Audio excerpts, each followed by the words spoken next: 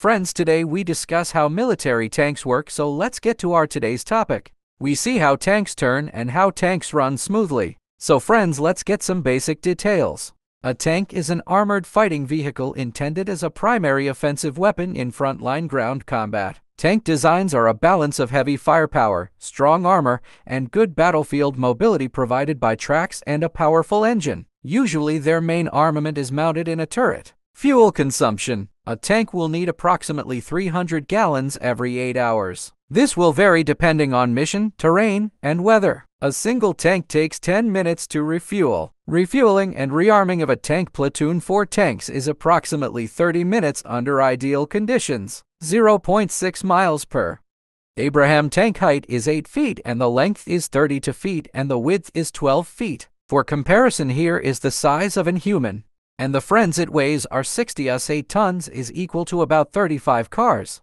With all that weight, these tanks speed about 42 miles. Caterpillar tracks, internal combustion engine, hull, turret, armor, guns. This tank has 7 wheels on the ground, and the main body, which is called hull, and the turret, which can spin and hold different types of weapons. Let's see how Caterpillar tires work.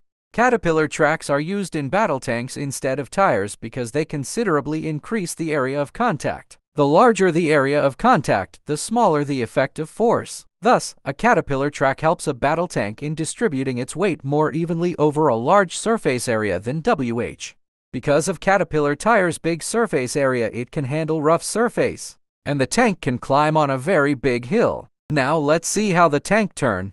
When the speed of the right side is higher than the left side, the tank turns the right side. The same thing happened if the speed of the left side higher than right side. And the engine of the tank is also installed in its back. We cover its engine in the next video, so comment your knowledge. Bye friends, see you tomorrow inshallah.